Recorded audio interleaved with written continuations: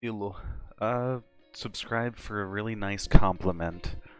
Okay, what are we talking about today? I raised a black dragon.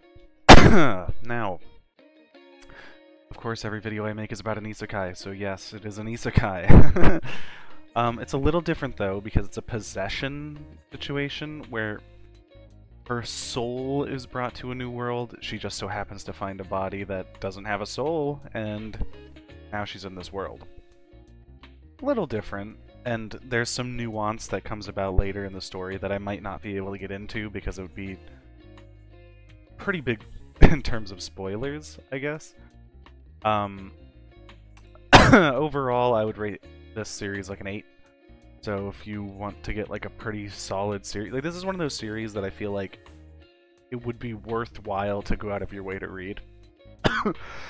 Now I will say, this has a conclusion, which means it's okay, but if you cannot read until that conclusion for whatever reason, I would not start this. Because this story has a little bit of a... Okay, so typically in a story, right, there's like this linear progression, and it's all building up towards some satisfying ending, right? And when you have a story where a main character gets brought into a world and they get treated poorly repeatedly, it's really annoying to read.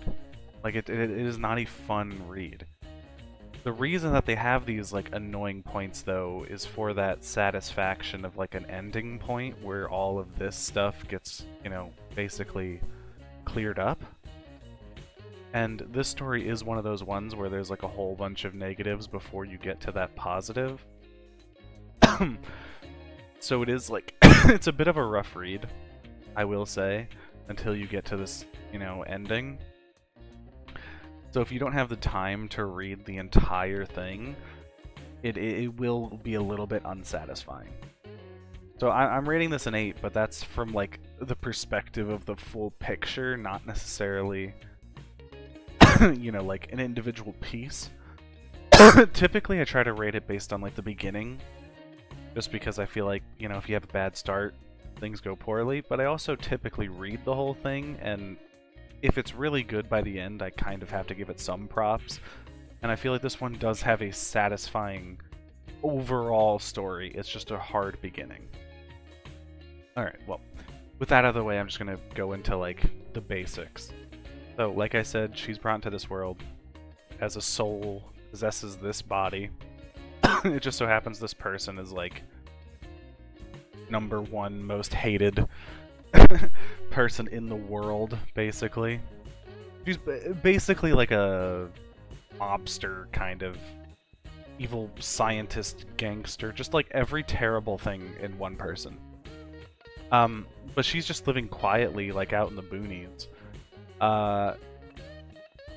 Thing is, though, she knows this is like the world of a novel, and she knows that she's a problematic character, so the idea is to stay in the boonies to not get in a bad situation, but she ends up getting sent this black dragon who is meant to be with the heroine. And then that kind of brings this guy in, who's the original male lead and like an inspector in this world, who has a lot of run-ins with her from the past, right? He's had a lot, so he already has a pretty negative bias toward her, and that's what I'm kind of talking about, those negative early beginnings, where she gets a lot of shit for this character's actions, which can be a little hard to read, I have to say. But the general idea is he's trying to figure out the situation and, you know, dealing with her and everything and trying to figure out what's the deal with this dragon because they're meant to be with the royal family. So the fact that she has it, you know, that throws a wrench into a lot of different things. Of course, she ends up raising the dragon and everything. Yeah, whenever he makes a bond or like imprints on someone, they turn into like a little human. So basically, it's like they have a kid. The dynamic of the story is basically like this guy acts as the dad, she acts as the mother, kind of. That's kind of like the vibe you get from the series.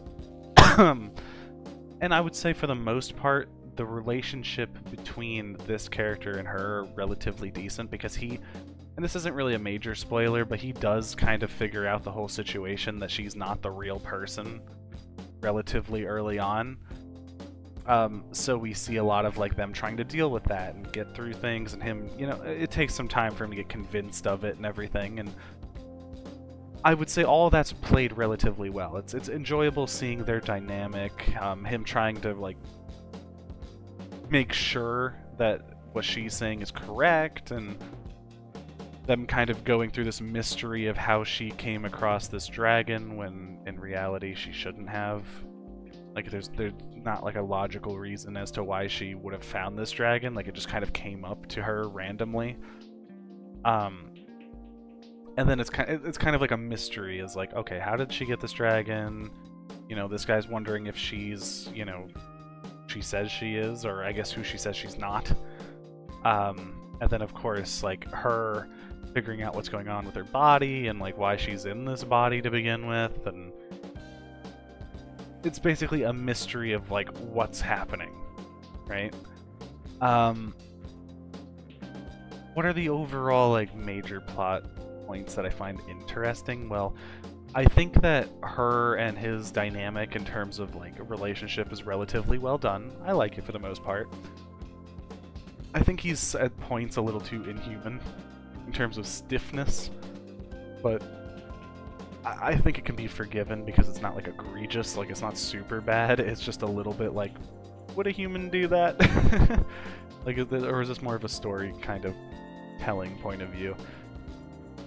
I wouldn't know for sure, but yeah, I think there are times like that. Also, in terms of like story dynamics and them going through the start of the story, I feel like the first 20 chapters you get a lot of stuff where to me it's hard to read because it's just her constantly getting, you know, like insulted and bullied and accused of things that the original body did and not what she did, and it's like it is a little bit of a hard read at times. Like if you get through that, I think it is a satisfying story, but it is a hard sell for that early part, like portion. Also, like the villains are very obvious. Like we get to meet the villains. Like I'm not going to go into everything, but like it's clear that certain people are bad guys. I wouldn't say that like the end goal is really obvious, but there is like, you know, clearly you can tell who's going to play a role. I think, but I mean, it's not necessarily a bad thing. It's just a little bit like it. What else is there? Well, I guess one of the more interesting things is that at a certain point in the story, and you can skip this if you don't want to hear spoilers or anything. This is probably the only like actual spoiler that I'm going to talk about, but I think it's kind of relevant in my rating. She is able to go back to her previous body. Like her soul is able to leave, you know, that one body and then return to like her old body, but then she's able to come back to that world.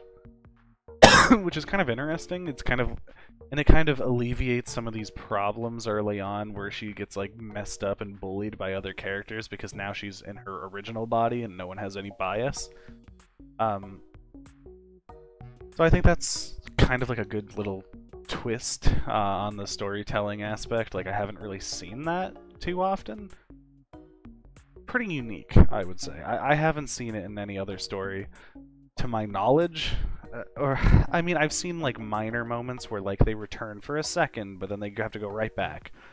But, like, no, she's straight up just, she's in that body now. Which is kind of interesting, and I kind of like that. I think, I mean, I would say that's about it. I guess the only minor thing other than that would be, that I can't really get into, but the ending, like, the villains have a relatively satisfying conclusion. I think it's a very like linear story, and it's short and sweet. Like it gets to the point, which I really appreciate, and I think that the ending is a relatively satisfying conclusion. I guess the last major thing would be the SAE. What is the SAE? Well, it's story, art, enjoyment. Story-wise, 8. It's pretty good. I think as a total package, it is a very satisfying story. I think it's a little hard at the start to read, but it's not necessarily because it's written poorly, it's just because the concept is a little bit hard to enjoy, but I think it becomes more satisfying as you read, and the conclusion adds everything up and wraps it all up into one nice package. Art-wise, I really like the art. 8. It's really just solid art. It kind of gives me that vibe of like if you have sunburnt paper with a sketch on it. Like it's a little bit of a different art style compared to what I feel like you normally see. It looks, I don't know, to me it feels like it is almost drawn with a pencil, but it's not, obviously. It's just a very satisfying art style, and I also like the designs. I think they're a lot more simplistic, but they also work to express a lot more, and they also feel a lot more stylistic. As far as enjoyment goes, 8. It's really fun. I think the start was a little rough, and it would probably be a lot higher if the start wasn't as rough for me to read, but as a total package, it was a very satisfying ending. So, overall rating, 8. And I think that's a pretty fair rating. I mean, the story is, as a complete set, a very solid story. It doesn't extend past where it should. It reaches the conclusion where you would expect it to reach the conclusion. A lot of the story beats at least make some sense. I think there are moments where like maybe the romance is a little bit wonky, but most of it very solid. The art, very good. Also unique. Doesn't really look like a lot of other stories that I read. And I think that gives it some props. And then enjoyment-wise, I mean, I enjoyed the whole thing. The beginning was a little bit of a tough pill to swallow, but I think it came together in the end to be a very satisfying story. So I think an 8 would be pretty fair. Yeah, I think that's about it. I'd appreciate if you could like, comment, subscribe. Maybe leave another story you want me to read down below. Even if it's a story I've read before, I'll read it again. And, yeah. I'll see you.